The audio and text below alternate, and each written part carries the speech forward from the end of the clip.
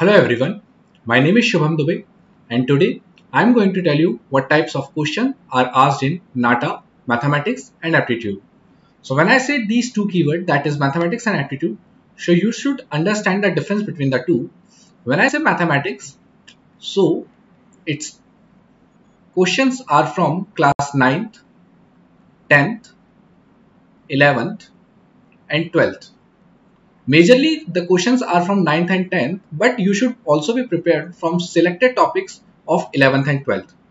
When it comes to aptitude, so I should be saying in aptitude, you are asked verbal reasoning and you are asked non-verbal reasoning. Now, let us have a look at the types of question that we can see. So this is the very first question which is from AP and this is given in your 10th class of NCERT mathematics.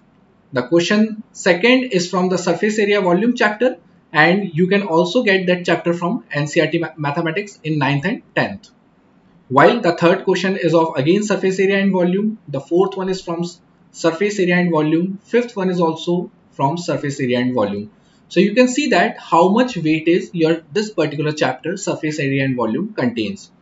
While the question sixth is from number system, again the question number 7 is from trigonometry. So this is the new topic that we have got here is trigonometry. So how many topics that we have got as of now in mathematics? One is arithmetic progression, the second is surface area and volume, the third is number system, and the fourth one is trigonometry. The most weightage is given to surface area and volume. Again, the trigonometry question, it also contains weightage. Now this question is from class 11th year or class 12th, that is integration. So the very basic level of question you can see that is asked in integration. Then it is based on the property of log. Your next question, again one question is from surface area and volume. The next question, that is the question number 12, it is from differentiation. Again, based on the property of log, you are asked this question. Again, this question from integration, that is area under the curve. So a very basic question from area under the curve has been asked from this.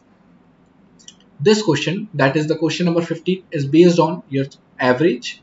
That is a class 9 topic, 8th or 9th topic, where this question belongs to your aptitude part. I would say I would not consider this question from mathematics, that is from 9, 10th, 11, 12th, but instead it is from class 8. That's why you can keep this in aptitude.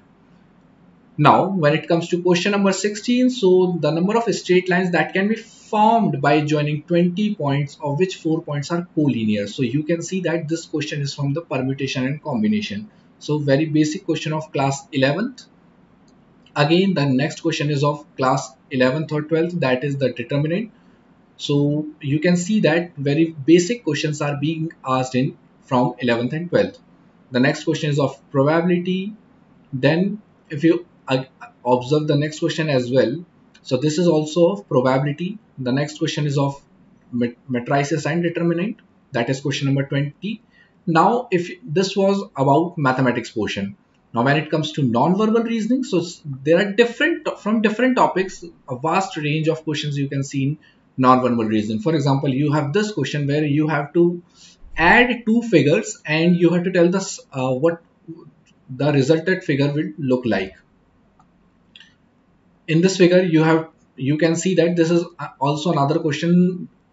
In this question you are asked about a famous logo. So if you join all the figures in a particular shape, what type of logo will you be getting? This is another question again from the non-verbal reasoning. You can see that what alphabets look like, it is similar to this. Then there is another question from the non-verbal reasoning part. So I hope you must be getting the variety of question that you can solve in this particular chapter, in this particular paper. Have a look at this, friends. This is again, this question is from surface area and volume. You have to find the area of the shaded region, if I'm not wrong. Yes, you have to find the same. So this is the question from surface area and volume. Now this is one of the questions from verbal reasoning, that what the question reads: in a row of boys, if A is who is 10 from the left and B who is 9 from the right, interchange their positions. So this is again the question from verbal reasoning part. Then this question is of orthographic projection. Now this is something we knew which we are seeing as compared to our previous non-verbal reasoning question. So this is question based on orthographic projection, where you will have to see the top view, the front view, and the side view. Again, a non-verbal reasoning question. This is again a non-verbal reasoning question. In this region, you have to find out the area of the base. So it is again a tricky one, but at the same time an easy one as well, where you have to find area. So again, this is from the surface area and volume. This is from the non-verbal reasoning part. Then you can see that this question is somewhat different that you hardly see in your 11th, 12th or 9th, 10th book. So this is something different that I will be helping you how to represent any binary number in decimal format or vice versa. So you should not be worrying that in the upcoming session I will be going live, where I will be solving all these questions that you can see here, and where I will be telling you the approach where you can understand how we can solve a particular type of question. So this was all about from my side, that you can observe that. So variety of questions that you can see, and stay tuned for the live session where I will be solving these questions for you. So thank you everyone. Have a nice day.